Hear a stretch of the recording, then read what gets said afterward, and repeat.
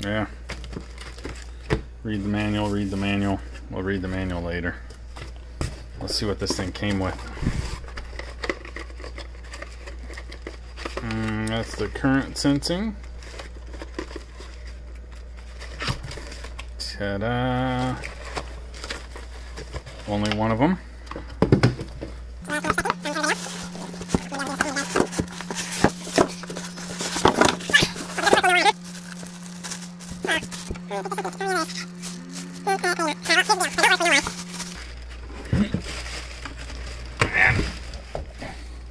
Get the nameplate numbers for you, so you know what we're working with. Alright.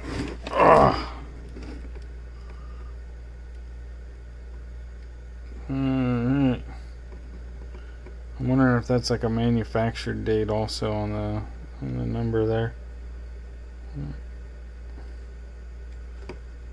Alright, so there we go. Yeah, I was kind of expecting a little more. Oh, look.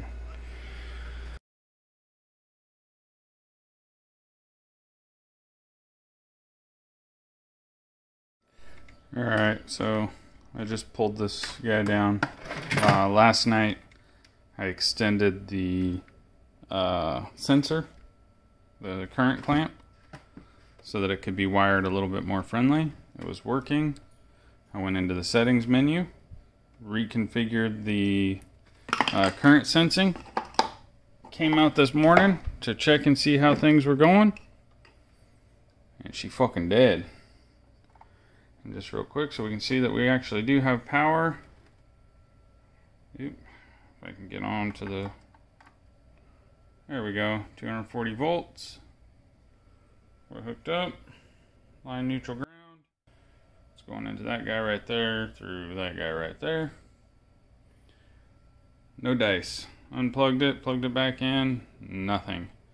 I did notice something rattling around in there, so I'm wondering if a fuse popped, either a slow fuse or a glass fuse. So I contacted the seller. Of course, I am get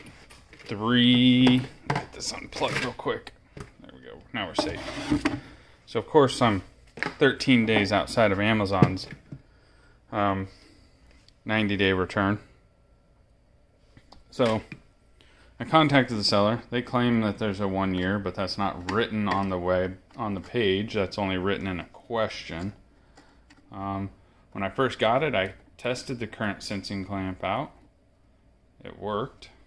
But then I put this guy in its location that it was going to be in, and the current sensing clamp wouldn't reach, but it wasn't that big of a deal. And then now that we're coming into summer and the panels are actually getting full usage, I needed to make sure that I wasn't exceeding what my baterias could handle, because this was also charging some other stuff. This was all with an inverter off grid.